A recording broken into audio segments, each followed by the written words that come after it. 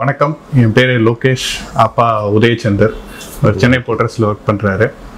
தாம்பரத்துலேருந்து இங்கே ரீலா MS hospital வந்திருக்கோம். இங்கே வரத்துக்கு முன்னாடி ஆக்சுவலாக ஆஃபீஸ் போகும்போது அவருக்கு இந்த ட்ரெயின்லாம் கொஞ்சம் ஸ்பீடாக போய் ஏறுவார். லாஸ்ட் டைமில் அந்த ஏறும்போது கொஞ்சம் மூச்சு வாங்குறது இருந்தது, கொஞ்சம் ஸ்வெட்டிங் இஷ்யூஸ் இருந்தது. சரி, ஒரு பேசிக் செக் மட்டும் பண்ணிக்கலாம்னு சொல்லி லோக்கல் ஹாஸ்பிட்டலில் போய் பார்த்தோம். அங்கே பார்த்ததில் ஒரு இசிஜி, பேசிக் எக்கோ, அந்த டிஎம்டி மட்டும் ரெக்கமெண்ட் பண்ணியிருந்தாங்க. அதில் டிஎம்டி பாசிட்டிவ்னு வந்தது. அந்த ஒரே ரீசன்னால என் ஃப்ரெண்டுக்கிட்டையும் பேசியிருந்தேன். He referred me ரீலா MS hospital, இங்கே நல்லா பண்ணுறாங்க அப்படின்னு சொல்லி. ஸோ அதனால் ஐ கேம் ஹியர். ஐ மெட் டாக்டர் பினாய் சார். சாரை பார்த்தோன்னே ரிப்போர்ட்ஸ் எல்லாம் பார்த்துட்டு he said we'll do a test angiogram. There's 85% chance that there's a block, or 15% it could be a false thing as positive as well. So அதனால் சேஃப்டிக்கு நம்ம பண்ணிக்கலாம், angiogram பண்ணிக்கலாம்னு சொன்னாங்க. ஸோ அகெயின் ஒரு 2 days கழிச்சு he gave tablets in the meantime.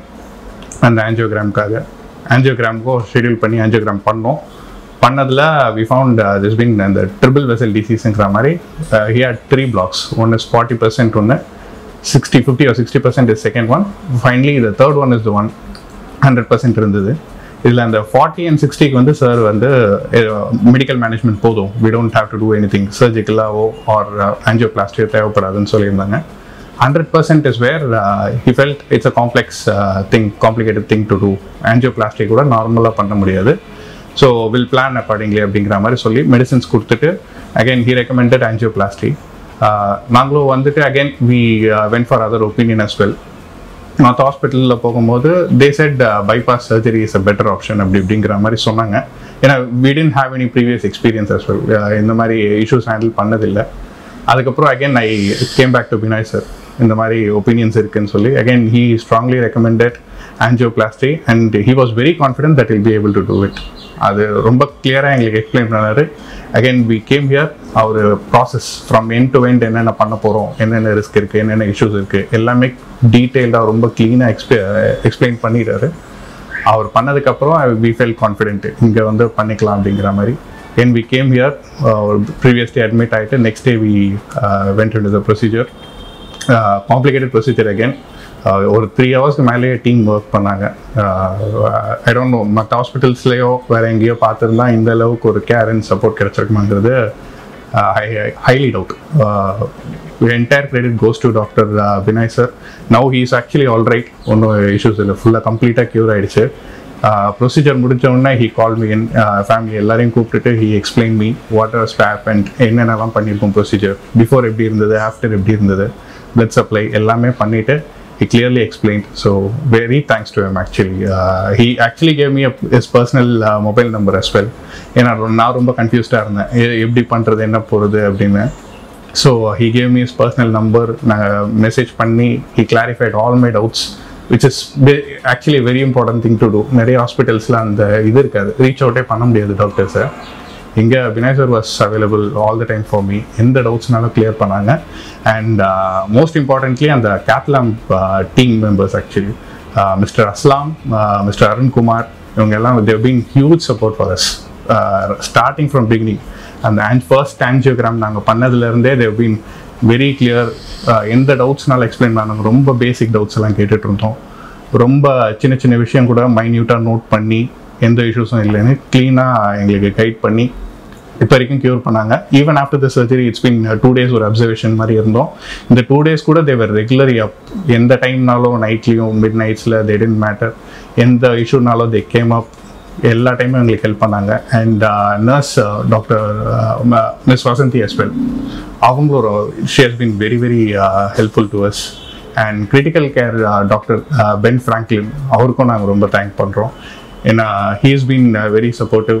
Full ICU இருக்கும்போதுலேருந்து, ஏன்னா வெளியில் இருக்கும்போது எனக்கு ஐ didn't know what is happening in the ICU.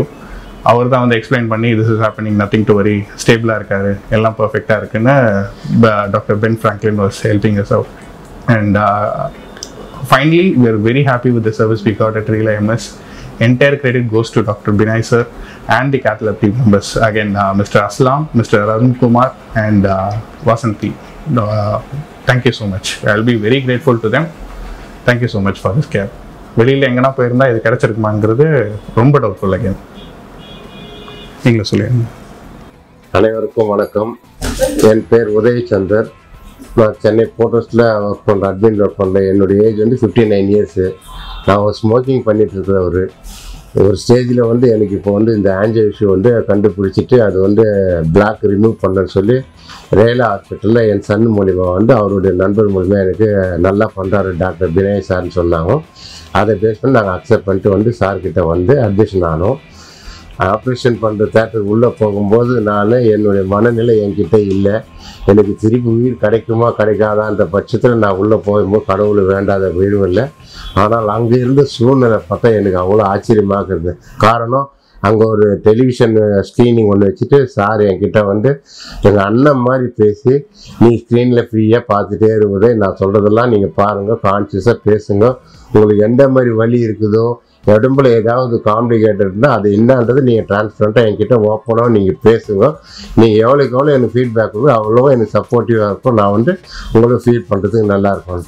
அந்த சமயத்தில் அவர் சார் கூட அந்த அசிஸ்டன்ஸுங்க, அந்த மிஸ்டர் அருண், மிஸ்டர் தண்ணின்றவர் எல்லாரும் சேர்ந்து கொஞ்சம் ஃபுல் சப்போர்ட்டிங்கில் எனக்கு இப்படியெல்லாம் வந்து ஒரு தியேட்டரில் நடக்குமான்ற ஒரு சூழ்நிலை ஏற்பட்டது. எனக்கு வாழ்க்கையில் இன்றைக்கி திருப்பி வந்து உட்காந்து பேசுகிறேன்னா அது அவங்களுடைய விடாமுயற்சின்றது ஒரு பக்கம் இருந்தாலும், எனக்கு ரொம்ப கடுமையான சூழ்நிலையில் இருந்த அந்த அடைப்பு எடுக்க முடியாதுன்னு 2-3 இடத்துல சொல்லியும் சார் உறுதியாக நான் எடுக்க முடியும் என்னான்னு சொன்னார். அவருடைய நம்பிக்கைக்கு நாங்கள் உறுதியாக இருந்து அவர் மேலே நம்பிக்கை வச்ச ஒரே காரணத்துக்காக தான் இன்றைக்கி நான் உங்ககிட்ட இவ்வளோ நிரந்தரமாக சந்தோஷமாக பேசுகிற காரணமே வந்து அவர் செய்த அவரது அணுகுமுறைகள். அவர் கூட இருந்தவங்க என் அண்ணன் தம்பி மாதிரி பார்த்துட்டு எனக்கு குளிர் அதிகமாக வரும்னு சொன்னேன்.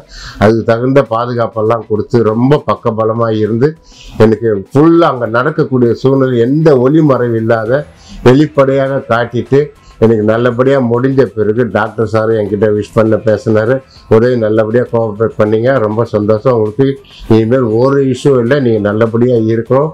இனிமேல் வாழணும்னு சொன்னால் நீங்கள் வந்து ஸ்மோக்கிங்கை விட்டுடுங்க, என்னுடைய மெடிசனை நீங்கள் ஃபாலோ பண்ணிங்கன்னா அவ்வளோ நாளைக்கு நீங்கள் சந்தோஷமாக வாழலாம். ஃபஸ்ட்டோடு இப்போ இன்னும் நிம்மதியாக வாழலான்னா. அதுக்கப்புறம் ஐசியூ வார்டில் வச்ச பிறகு மிஸ்டர் பெஞ்சலின் சார்னு ஒரு டாக்டர் இருக்கார். அவர் யங்ஸ்டராக இருக்கிறார், ஆனால் ஸ்மார்ட்டாக இருக்கிறாரு. அவரும் வந்து எனக்கு நல்ல சப்போர்ட்டிவாக பேசினார். அவருடைய கோஆப்ரேஷன் எனக்கு ரொம்ப கிடைச்சிது. அம்பரத்துலேருந்து இவ்வளோ தொழில் வரணும்னா என் மகன் கொடுத்த அஷூரன்ஸு, அதுக்கு எல்லாத்துக்கும் ஒரே காரணம் டாக்டர் சார் ஒருத்தர் போய் சேரும். அவர் சேர்ந்ததுனால அவர் டீமோட குரூப்பாக எனக்கு நல்லபடியாக சக்ஸஸ் பண்ணி இன்றைக்கி உங்கள் முன்னாடி என்னை பேச வச்சுருக்கிறாங்கன்னா கடவுளுக்கு நன்றி. இவரு என்னை கடவுளாக நினச்சி நான் நன்றி நினைச்சுக்கிறேன். இது ஒத்துழைச்ச அனைத்து துறையில் சேர்ந்தவங்களுக்கும் மனமார்ந்த நன்றியை தெரிவிச்சுக்கிறேன்.